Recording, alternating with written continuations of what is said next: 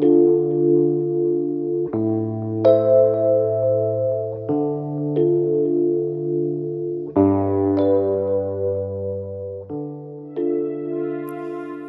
the Lord. Let us turn to Psalm 78 for a small devotion today.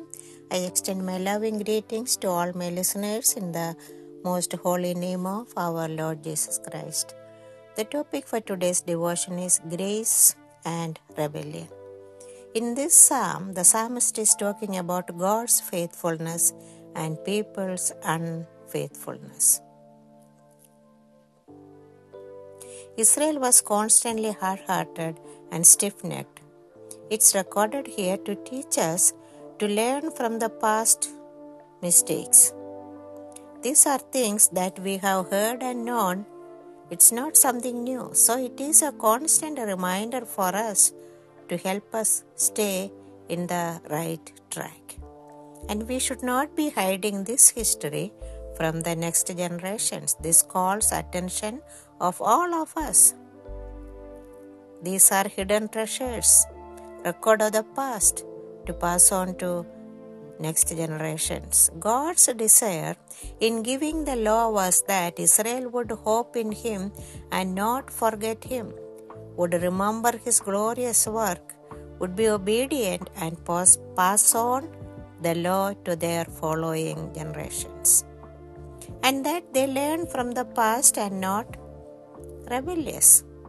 But under Ephraim, Israel rebelled repeatedly and willfully disobeyed the law, forgot mighty wonders and the loving care of God Almighty. Their rescue from the forced labors in Egypt and God's miraculous care of them in all their needs in wilderness, by the shade of the cloud during the day and pillar of fire as light at night, providing water and meat for them by miracles. They forgot all these blessings very soon, and they provoked God and became chronically disobedient to God. In verse 22 we read that they did not fully trust in God. They believed in Him but did not fully commit their life in the hands of the Lord God Almighty.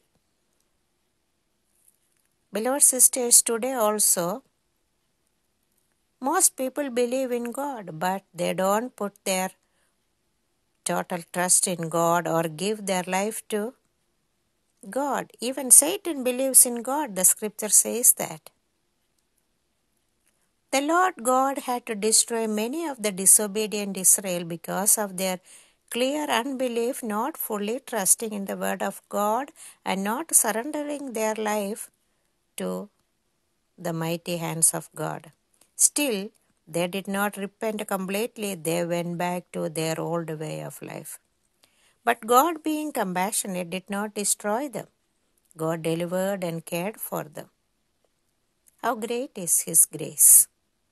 That goes over and beyond our rebellious nature. The Lord knows our nature, our sinful, fleshly desires, but still He is gracious to us. May we constantly be reminded of the goodness of our Lord in the past, learn from our mistakes, and be obedient and faithful to our Lord God. May God bless us, each one of us, with this small devotion from His own precious word. Amen.